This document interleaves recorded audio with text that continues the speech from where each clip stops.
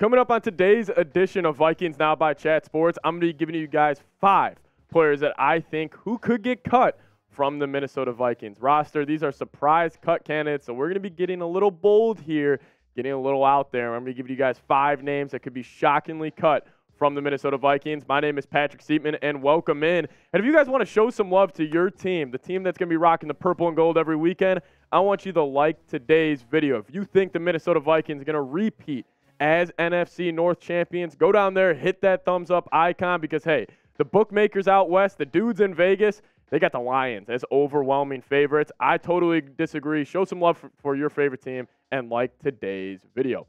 Let's talk about it. Number 1 surprise cut candidate, Andrew Booth Jr., the second-round pick out of Clemson last season.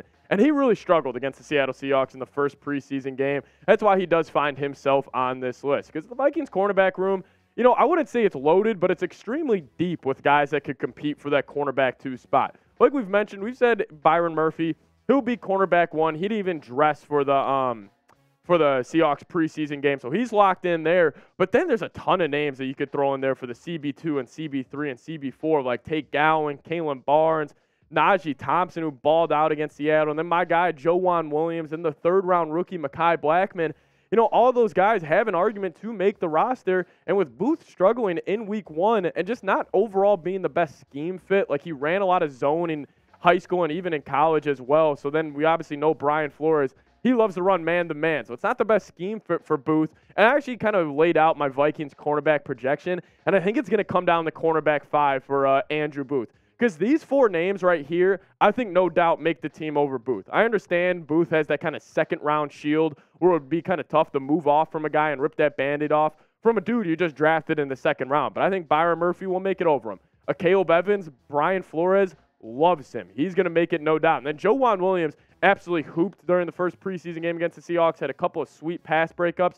And then same with Mekhi Blackman. The Seahawks tested Blackman a couple of times, but he's been kind of living up to that third-round hype that we took him in this last year's NBA or NFL draft. And then also Najee Thompson. Like, keep your eyes out for Najee. He played very, very well against the Seattle Seahawks, and Brian Flores loves the way he plays. He's a really solid scheme fit for this team. So I think the Vikings got a decision to make. Will they keep Andrew Booth, even though he is not the greatest scheme fit, and hoping he figures it out, or will they go another direction? But I'll ask you guys, this will be the pinned comment on today's video.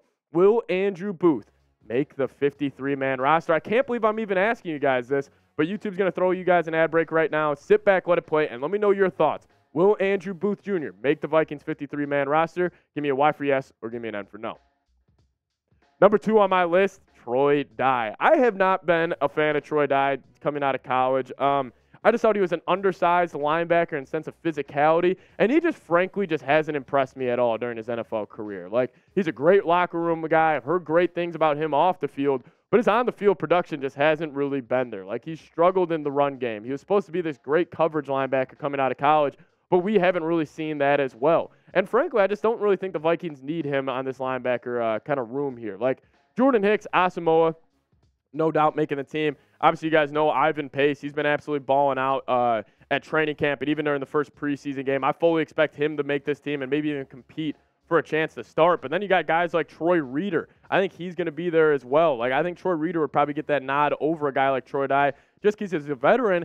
And I will say, just the overall look of Troy Dye, like, I get the linebacker with no gloves. It's kind of this old school look. But my man Chip, who's producing this video, said he looks like a long snapper. And I kind of agree. Like, he does look like a long snapper out there on the field. He's not the most physically imposing player. So overall, Troy Dye just hasn't impressed me so much in his short NFL career so far. So I think he could be a guy that could get cut by this team. Hey, another wasted Rick Spielman draft pick. But, yeah, Troy Dye, he's definitely going to be a surprise cut candidate for me.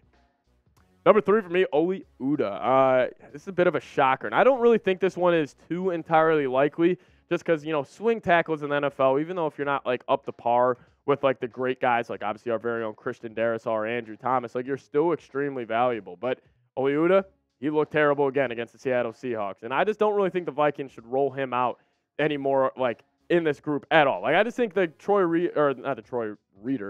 the Oli Udoh experience has come to an end in Minnesota because obviously we got our guys. We got Christian Darrisaw.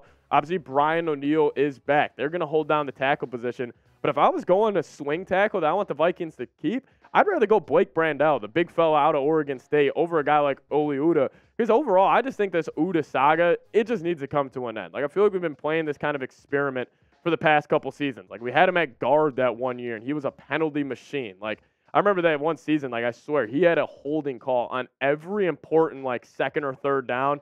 Just put the Vikings behind the sticks, and he just wasn't good. And then last year, yes, he did fill in for Brian O'Neill, and he was fine. Like, he did a solid job. But then we see it again in the preseason. It's like, oh, he's back to his old self. Like, I just think this kind of experiment needs to come to an end. I think they tried it. They tried to move him around on the offensive line.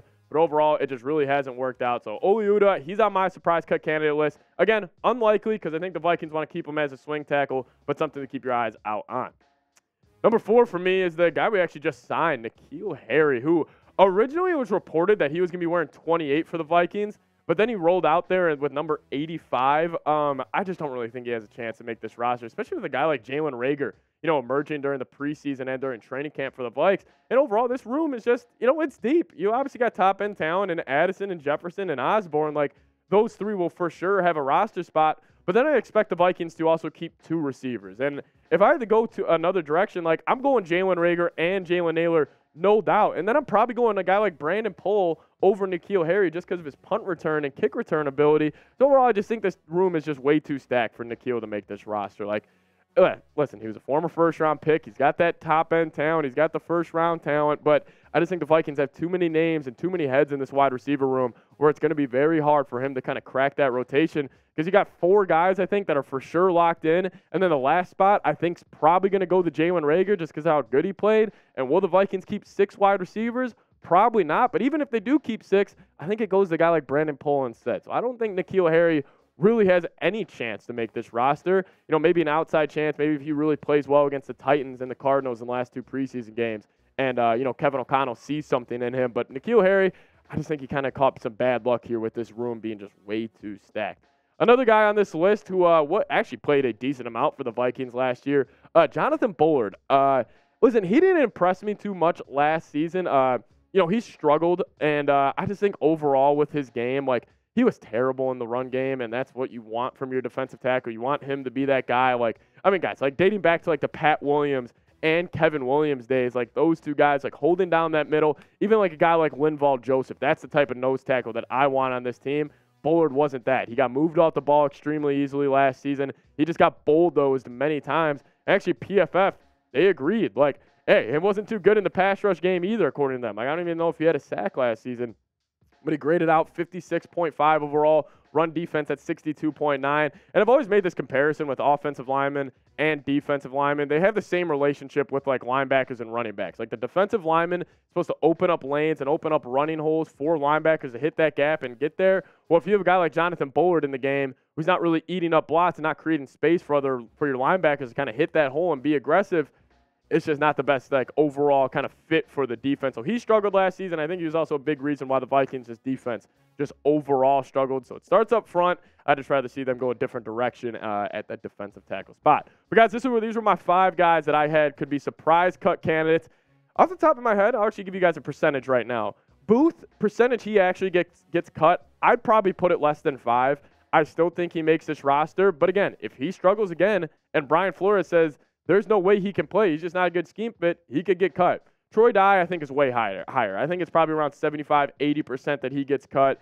Oli Udoh, I'd probably go around 15% that he gets cut. Listen, swing tackles, no matter how bad you are, you're still, pretty valuable. N'Keal Harry, I'd probably go 99.9. Like, I'd be really shocked if he makes this roster. Bullard, same thing. I'd probably go up there. I'd probably go high 90s for Bullard as well. But those are my 5 guys. You guys just need to give me one. Just name me one or give me another surprise cut candidate that wasn't on my list for the Minnesota Vikings. Listen, the Vikings have a pretty deep team, so it's going to be interesting to see when the final 53-man comes out. They're actually not doing this year where they used to go from like the flat 100 down to like 90, down to 80. They're just doing it from 90 to 53 this year. So it's going to be fun to see. It's actually the Tuesday after the final preseason game. So, guys, make sure you guys hit that subscribe button. Stay in the loop, because when that day comes around, we'll for sure have a video for you guys. We may even have 2 that day if anybody shockingly gets cut.